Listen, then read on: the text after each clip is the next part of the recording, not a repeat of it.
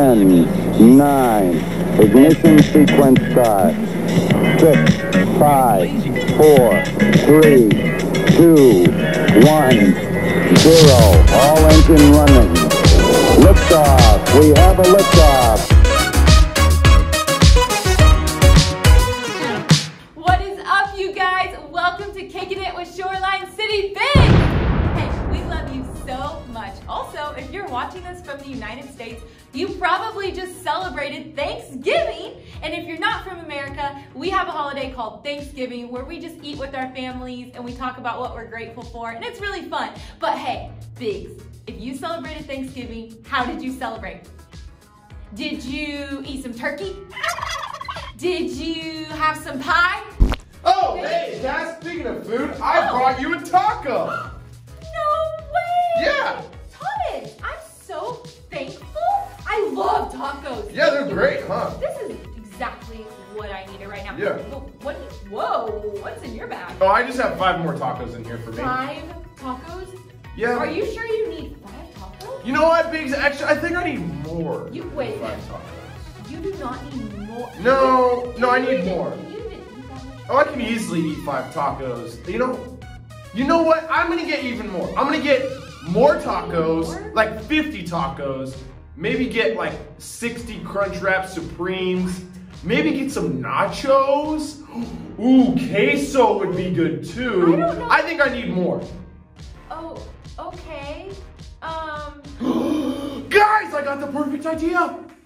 We can make taco lasagna. What? What? I've never heard of that.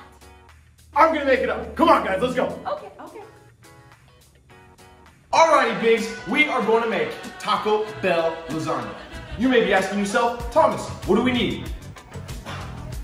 1 pan, enchilada sauce, queso, lots of cheese, Taco Bell, as much spicy sauce as you can get.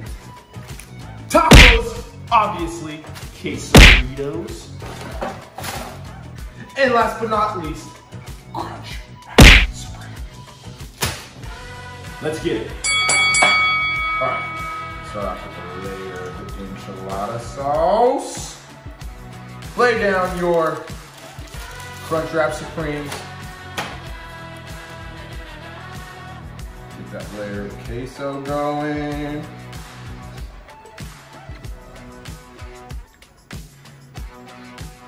Then obviously on top of the queso, you gotta get your quesadillas.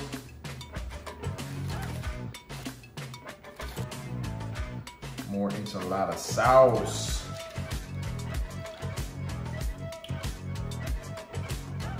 Those tacos that you know are loco.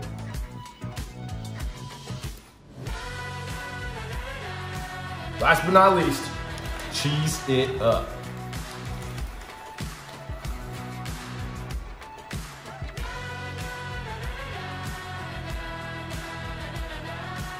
Now we're gonna bake it.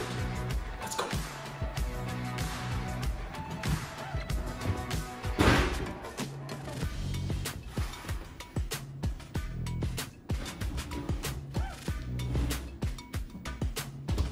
Okay, Biggs, but I need y'all to make sure that you don't do this without an adult's supervision. Sounds good? Awesome.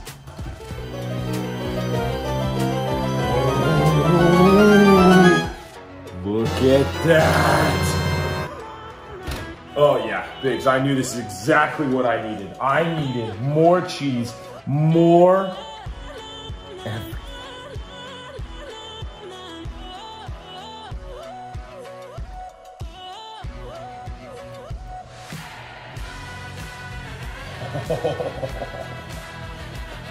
Oh yeah, Biggs, this is exactly what I needed. I needed more quesarito, I needed more chicken, more cheese, more queso, more enchilada sauce.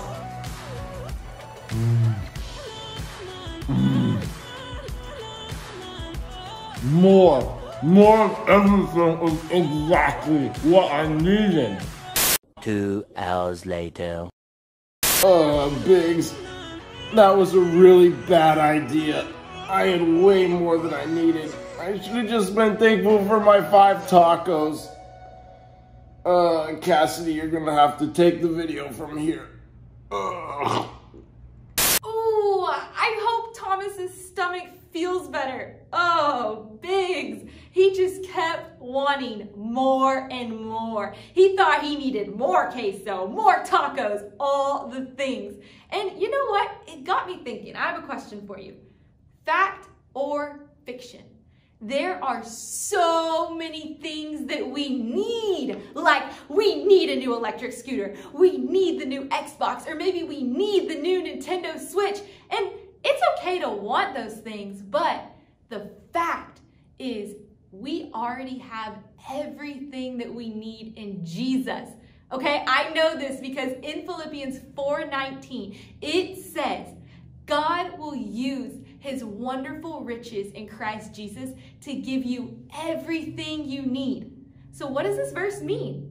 It means that when we have Jesus as our best friend, he gives us all that we need. Because of what Jesus did on a cross, he died for me and for you so that we could be forgiven and we could live with him forever in heaven. That's all that we could ask for, you guys. And we can be so thankful for everything that we already have and everything Jesus has done. So I want to challenge you this week. There's 2 ways that we can show our thankfulness. Number 1 is we can be super generous with our things. Maybe this means that your friend comes over and you share your most favorite toy with them. We can also be generous with our time. This means that maybe your mom or dad had a bad day and you can spend time with them or help them clean around the house. And you know what, Biggs? I'm so thankful that we already have everything we need in Jesus. And it was free. We didn't even have to do anything to get it. But you know what the first step is in accepting this free gift? It's making Jesus our best friend.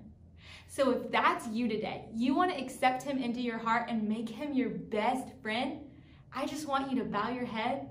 You can even close your eyes, put your hand over your heart, and just repeat this prayer with me. Say, Dear Jesus, I ask you to forgive me of all my sin. I admit that I have made mistakes. But today, I give you my heart. I give you my life. Give me the power to live for you. In Jesus' name.